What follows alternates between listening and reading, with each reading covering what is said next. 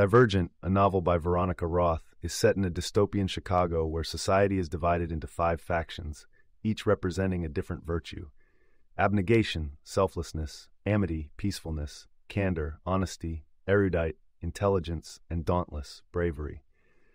At the age of 16, citizens must select a faction to which they will commit for life, following a mandatory aptitude test that suggests their best fit faction. Beatrice Pryor, the protagonist, is born into an abnegation family. As her selection day approaches, she feels torn between her duty to her family and her dissatisfaction with the selflessness required by her faction. Her test results are inconclusive and alarming. She displays an aptitude for 3 factions: abnegation, erudite, and dauntless, making her divergent, a dangerous status to have in a society that values conformity. On choosing day, Beatrice shocks both herself and her family by choosing dauntless, and her brother Caleb chooses erudite. Renaming herself Triss, she enters a competitive and physically demanding initiation process. Triss befriends other initiates: Christina, a former Candor; Will, an ex-erudite; Al, a former Candor; and her mysterious yet attractive instructor, Four.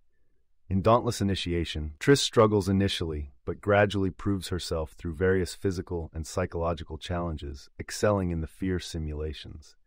As Triss embraces her new life, she and Four grow closer, and he reveals his real name, Tobias, and shows her his divergent qualities, admitting that he too can manipulate simulations. Triss uncovers a deeper plot unfolding within their seemingly structured society. Erudite, led by the cold and calculating Janine Matthews, intends to overthrow the current power balance by staging a coup against abnegation, who run the government. The plan involves controlling the dauntless through a simulation serum that renders them mindlessly obedient soldiers. The relationship between Triss and Four deepens, and upon discovering that he is the son of Marcus, one of the abnegation leaders, Triss understands the complex politics between factions. As the plot moves to its climax, Triss's mother reveals that she was also divergent before her death, while helping Triss escape from a dauntless raid on abnegation. Erudite's plan is set into motion, with mind-controlled dauntless soldiers attacking the abnegation sector. Triss, her father, her brother Caleb, and Marcus join forces to infiltrate the dauntless compound and halt the simulation. Triss finds herself facing her friend Al, who, succumbing to shame about his actions during initiation, commits suicide, and later she is compelled to kill her friend Will, who is under mind control.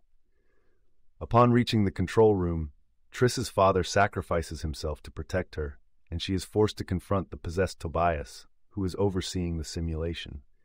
She is reluctant to harm him, but ultimately she breaks through his controlled state by refusing to defend herself against him, which jolts him out of the simulation.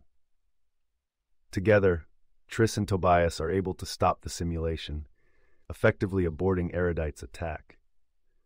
The novel concludes with Triss, Tobias, Caleb, and Marcus escaping to the Amity compound seeking refuge. Having survived but scarred by the events that have transpired, Triss is left to grapple with her losses and the new reality she faces in the aftermath of the failed erudite coup.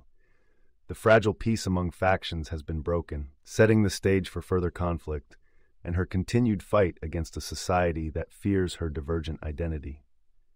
You can listen to the full audiobook for free by following the URL in the description.